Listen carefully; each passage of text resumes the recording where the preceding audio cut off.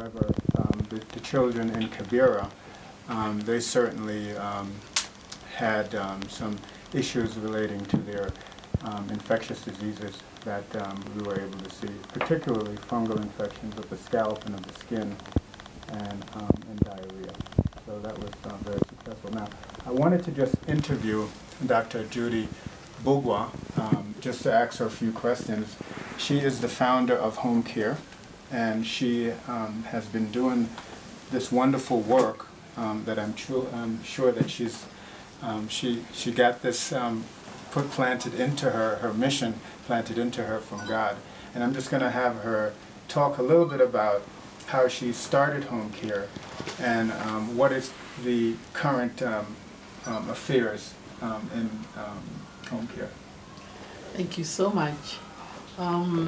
I started Homecare because I had a personal need. I was going to church, and it was a big church, and when I got saved, my husband and I both were not born again.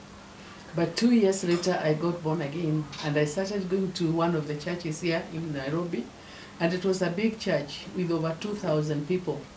And the pastors would be calling people, and they say they want people to have fellowships, couples fellowship, or widows fellowship, or single fellowship. Okay. And I couldn't go, excuse me, I could not go to any. I did not fit in any because my husband was not born again. Right. He wouldn't come in the couples fellowship. Right. And so I felt very, very lonely in the church, even though there were 2,000 people. And as I was feeling sorry for myself, God said it's not time for pity party. It was time for me to do something. And he said, look around and see other women who are like you. And so when I hear how we're talking about the women in Mukureni, I know that they are on the right track when they start praying for their husbands. So I looked around, and sure enough, there were about 20 women that I could get that were whose husbands were not born again. And I called them and I said, why don't we get together and have our own fellowship, because we can't fit in any of the local fellowships. And so we started to pray, and we agreed that they come to my home so that we pray on a Saturday. Okay. And we started with 20.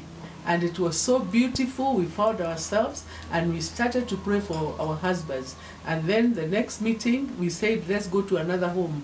And believe it, we were about 40. The next meeting, about 60. The next meeting, about 100. Within 3 years, we had over 500 women praying for their families. And within like 4 or 5 years, we had over 1,000 women praying for their families. So at this point, we had moved from families, from homes, because no home could take so many people. So we had moved to church halls or other public halls. And when we were meeting in those halls is when one day I was coming from a prayer meeting, and the Lord spoke to me. I had somebody speaking in my car, and I had something saying, enlarge the border. And I looked around because I thought I was alone in the car. And sure enough, the voice said again, enlarge the border. And when I got home, I opened the Bible, and I looked at that verse, and it's Isaiah 54 and verse 2 that talks about enlarging the borders of your habitation. And I said, Lord, what do you mean by enlarging the border? And it was so clear that God wanted me to register this ministry so that I can move from just Nairobi and go to the whole of Kenya, because there is a need. And not just Kenya, but even beyond Kenya. Sure. And that's exactly what I did.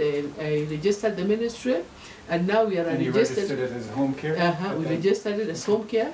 We even prayed for the name, and the name came Homecare because we are praying for homes. So we are praying for home and caring for homes, and it is Homecare Spiritual Fellowship, and not just caring, giving them food, but we are also caring about their spirits. So it's Homecare Spiritual Fellowship. Okay. So what about the kids, and how did that part of it develop to bring the children here to your center? To the center.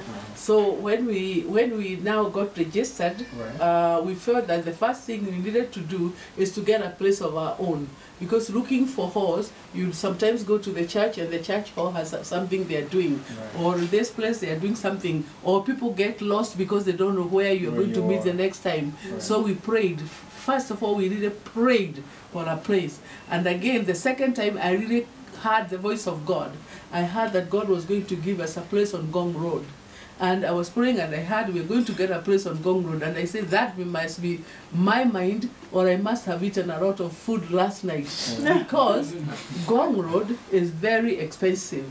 Down where we are, 3 blocks from where we are, is President Moi's home, where he lives even today. Wow. 3 blocks. And at that point when we came here, 10 years ago, the president was still the president of Kenya.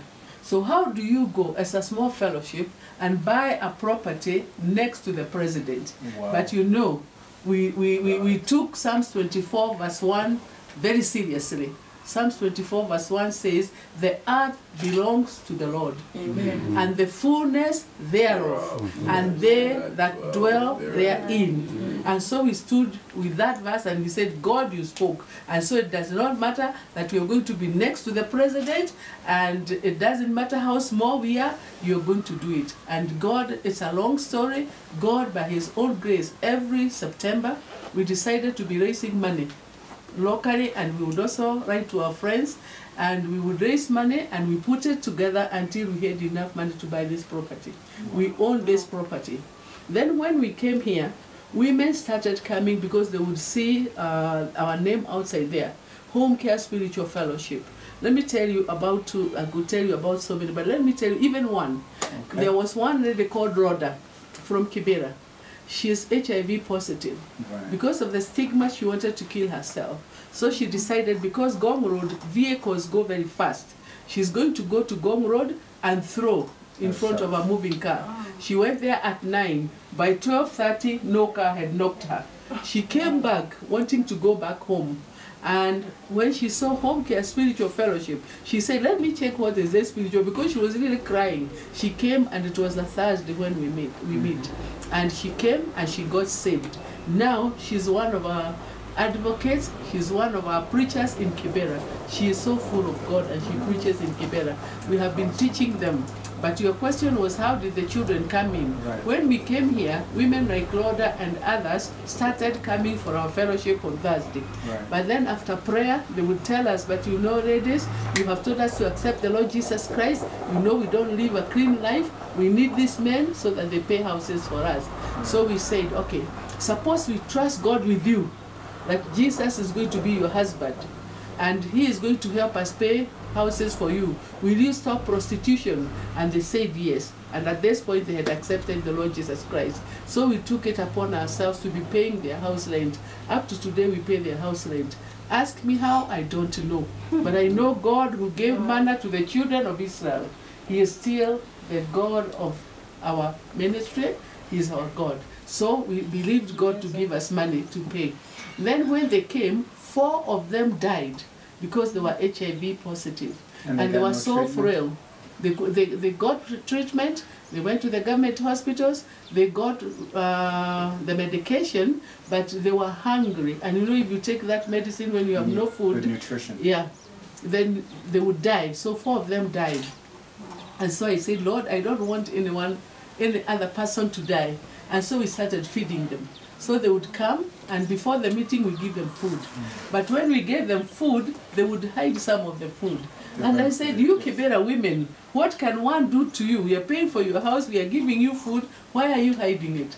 And they said, which woman would eat when the children are home and they are hungry? That's why we are hiding the food. So they said they have the children. And then we said, okay, we want to meet your children, and we'll be feeding your children on Saturdays. That's how we started OVC, Orphaned and Vulnerable Children Program. And that's how we have now 400 kids in Kibera that we feed every Saturday. We don't just give them food. We go, and Peter does a good job with his team. Yeah. They give them Bible club.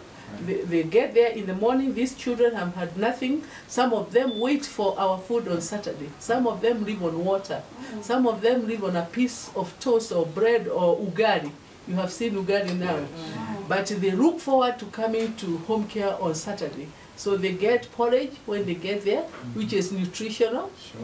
And then they do their program. Then lunch hour, 10 o'clock, they get tea. And then before they leave, they get a hot meal. and that's a good nutritional hot meal, and that's probably the only meal they get for the day, for the whole week, for the whole week, Okay, for the whole